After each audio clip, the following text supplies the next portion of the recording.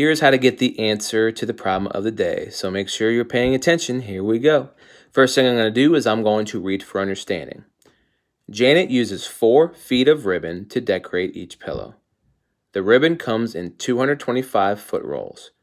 How many pillows will she be able to decorate with 1 roll of ribbon? Will there be any ribbon left over? So basically, Janet has 1 roll of 225 foot ribbon. She wants to decorate as many pillows as she can, each one with 4 feet. So when that's all said and done, once she figures out that number, will there be any ribbon left over? So that's the main thing. So I'm going to underline my important information now.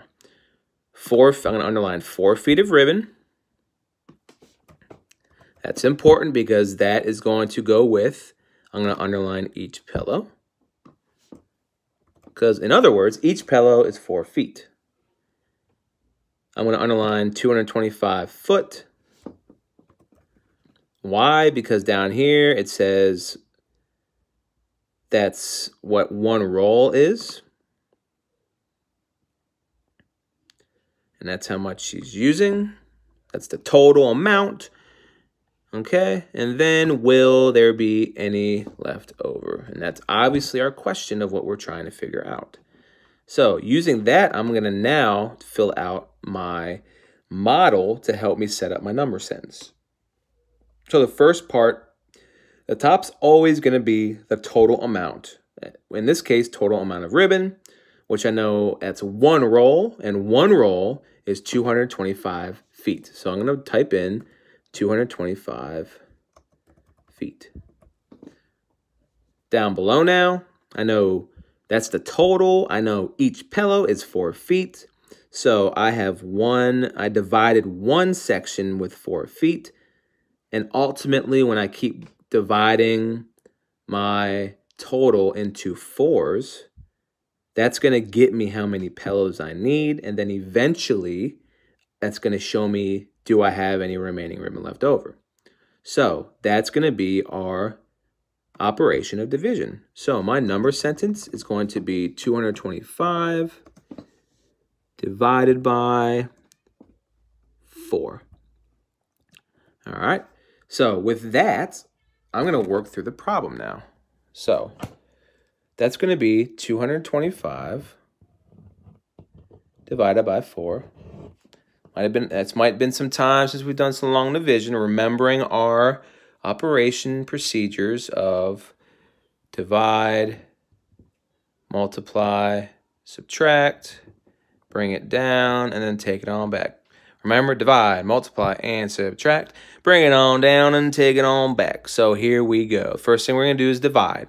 So we're going to do 2 divided by 4. That's saying, could I place 2 things evenly into 4 groups? And that's no. So I'm going to go to the next place value, which is our tens.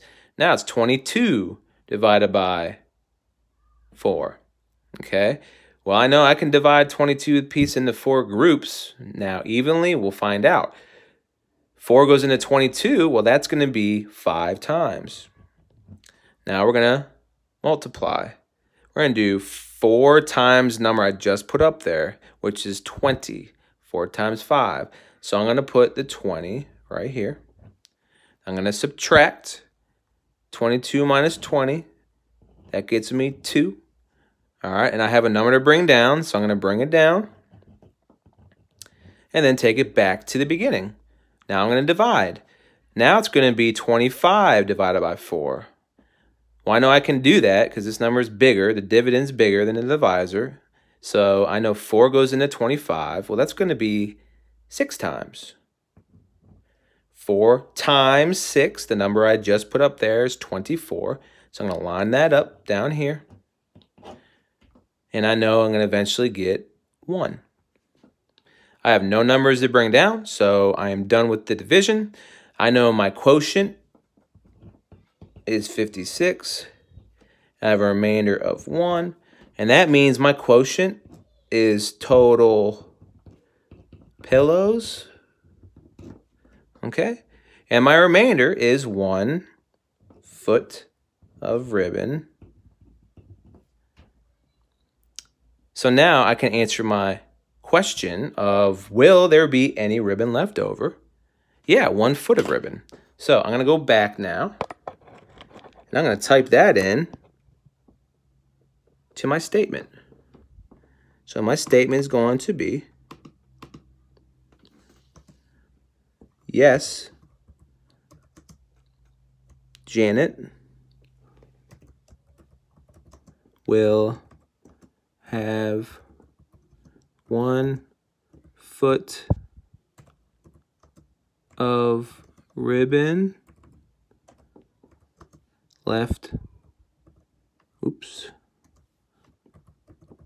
over. And that is the answer.